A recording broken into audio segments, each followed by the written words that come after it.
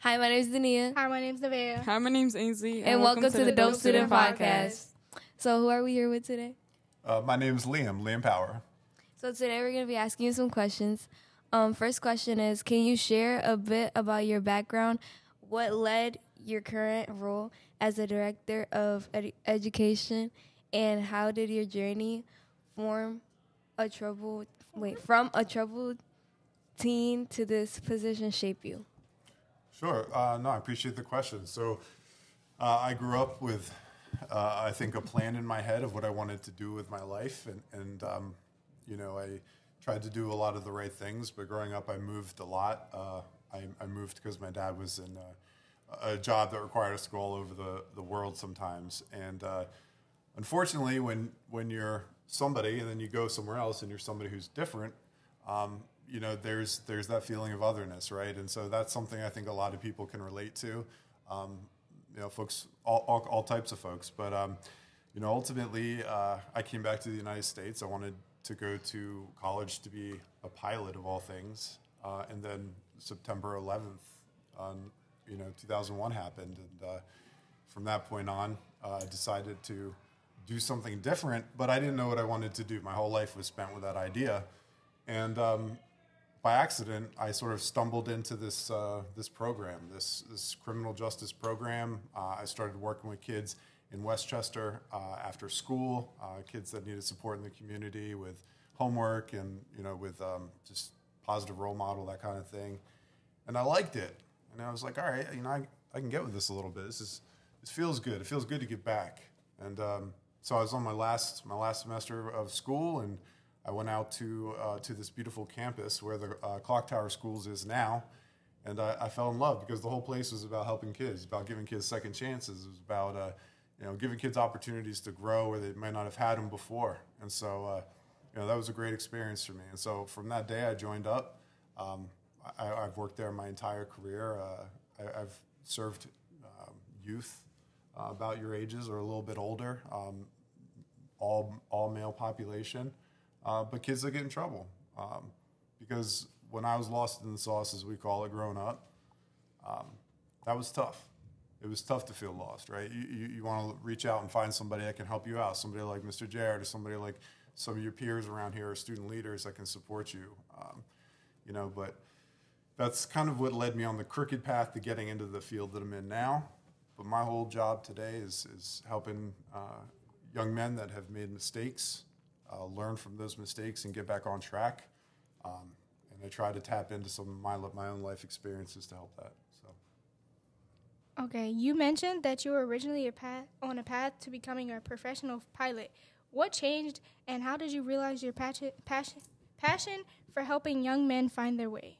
Sure, I appreciate that. So, after 9/11, when you go to a flight school and you have this idea, and all of a sudden it just dematerializes in front of your face. And I think that, for me, is the way of relating to a lot of kids. I've had a lot of opportunities in my life. I'm not going to pretend like I've had a lot of adversity growing up. I haven't. I'll be honest about that.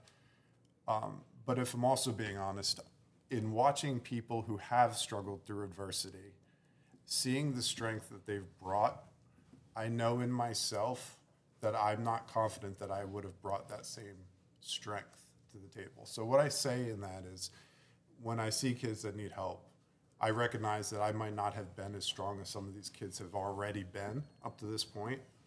So if I can give back, if I can make their lives better, if I can support them, I'm all about doing that. Your organization is branching into workforce development. Can you show how this initiative helps both troubled teens and returning citizens reintegrate into society?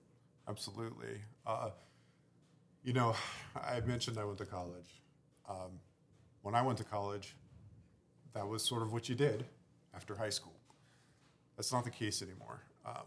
That's not the case at all. In fact, going to college is certainly a good option for life, but there's lots of career options. There's a lot of career opportunities. Not only are there a lot of career opportunities, but there are a lot of extremely high-paying career opportunities that are honestly a whole heck of a lot of fun.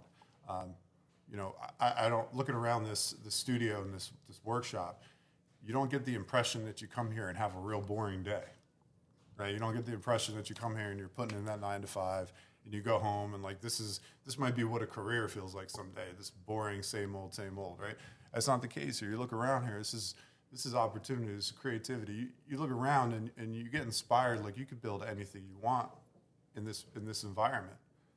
And that's an incredible thing, taking something out of nothing and creating from it. So that's also what I like to do in response to your question with kids, is help them find what makes them special, what makes them tick. Because a lot of times our kids haven't had that opportunity to find out.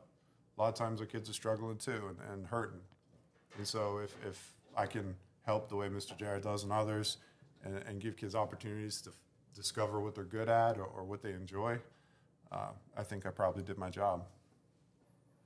You've mentioned changing the juvenile justice system and addressing youth mental health and workforce development together. What changes do you think are most urgently needed in these areas? So y'all, I'm talking middle and high school folks.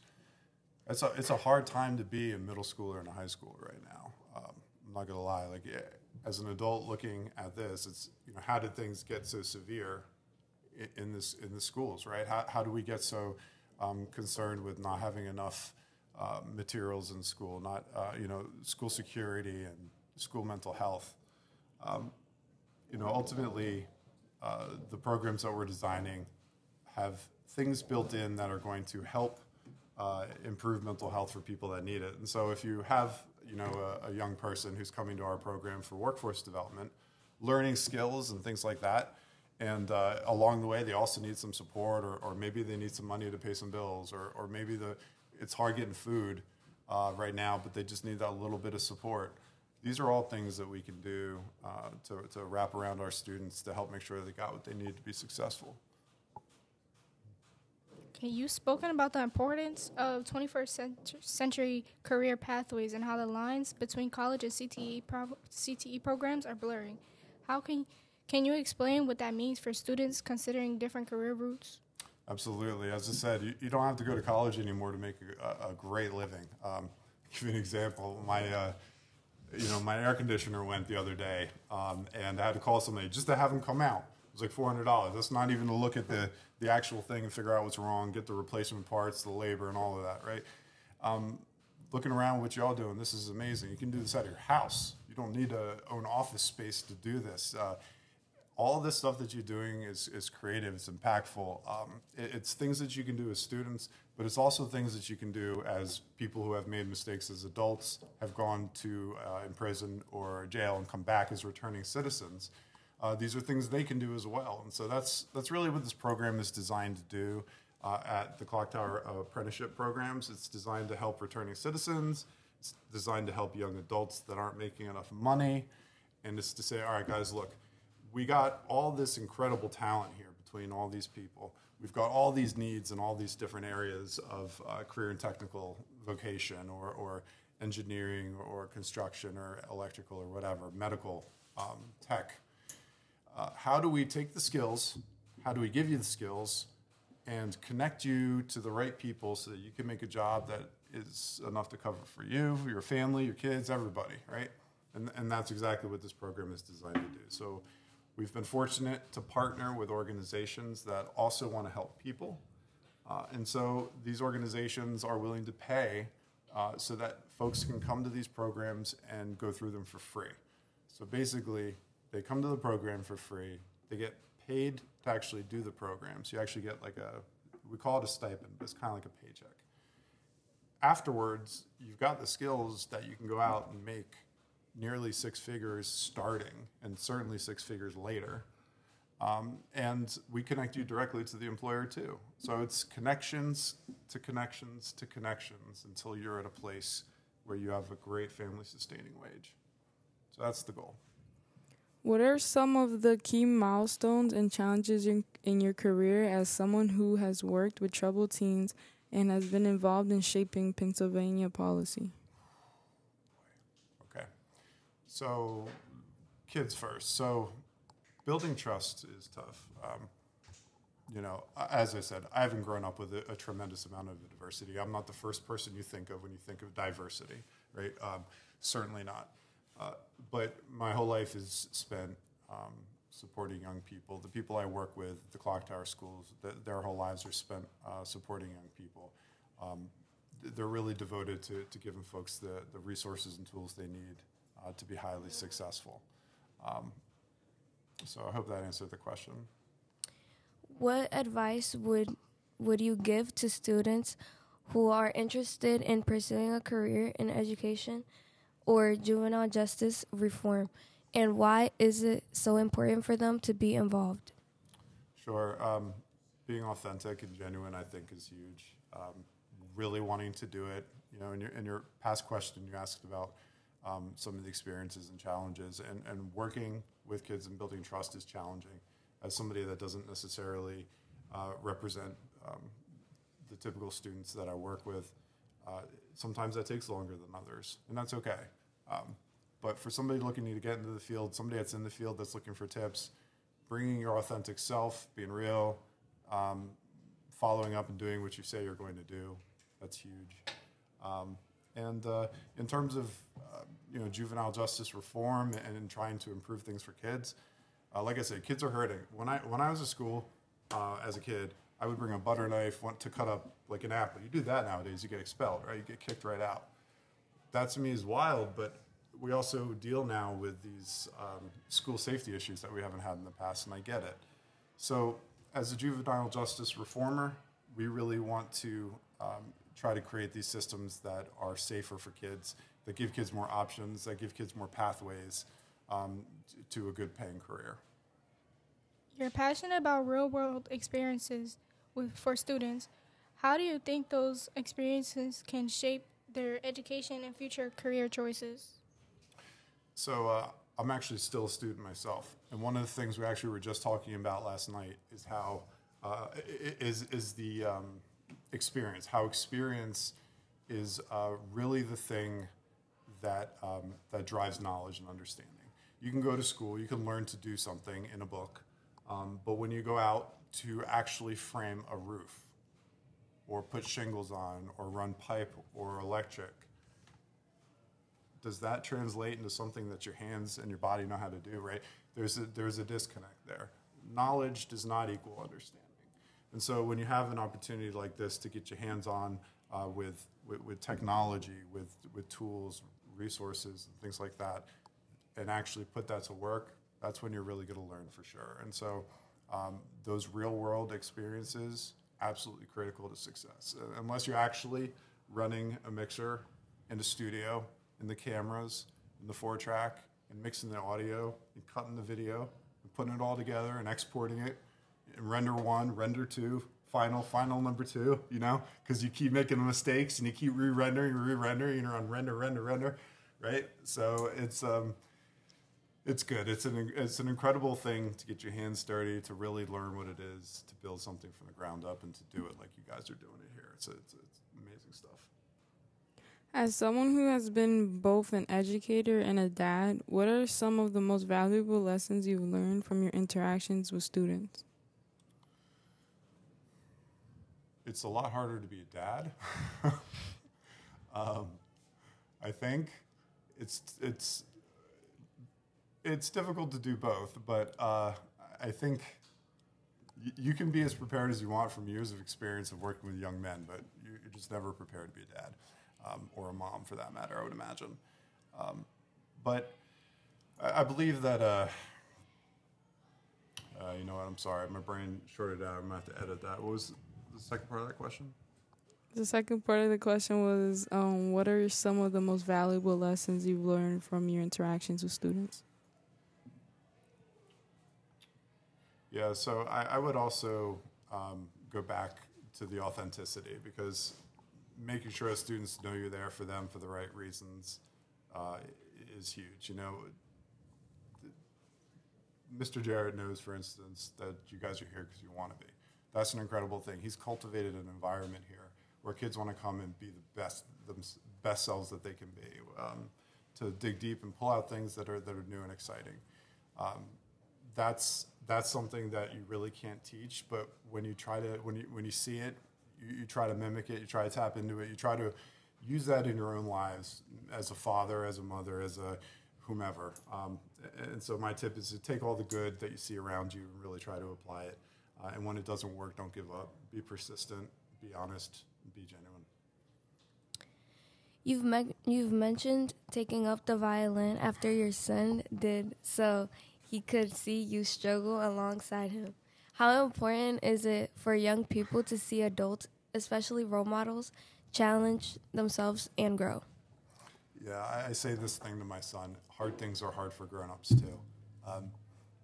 I think my son sees me sometimes and thinks that this is just how I show up, not seeing the hard work, that it takes to do some of these things. And that can lead to frustration. People want things now.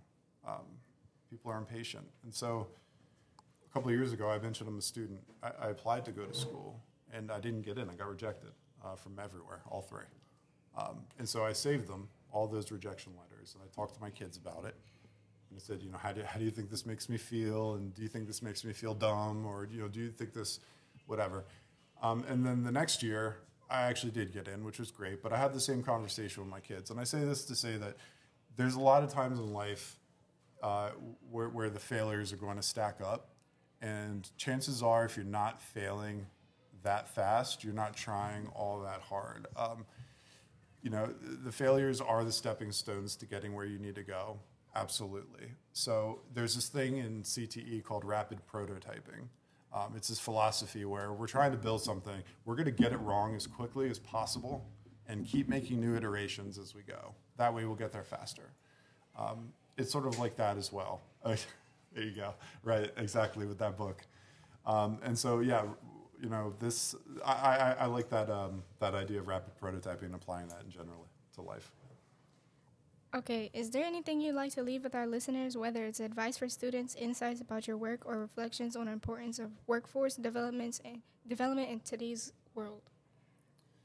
If you have an interest, go after it, even if it's something that doesn't last forever, because as you do it, you're going to be exposed to other things.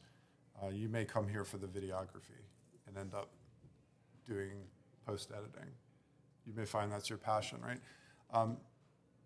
I guess what I'm saying is there's a lot of opportunity in participation, and just being part of the process is that critical first step that everybody's got to take. Once you take that first step, you just got to keep moving. It's breaking that initial friction that is difficult. And so,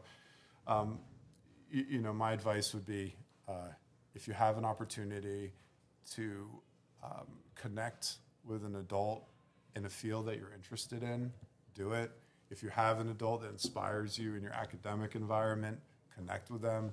If you have even older sibling peers or friends of older adult friends that are in certain areas that you have interest in, try to get involved, even if it's just a little bit, even if it's just asking questions, or maybe it's actually coming and doing something for real like this, something tangible. But get involved. Don't, I guess, get distracted by things that are out there that take your eyes off the prize. And one thing I tell the kids I work with, keep your motivators in mind. Keep your motivators in mind when you have options to make decisions, good or bad decisions. Keep your motivators in mind. Where am I trying to be? Lastly, thank you for answering all our questions. And thank you guys for watching another episode of the Dope Student Podcast. Bye.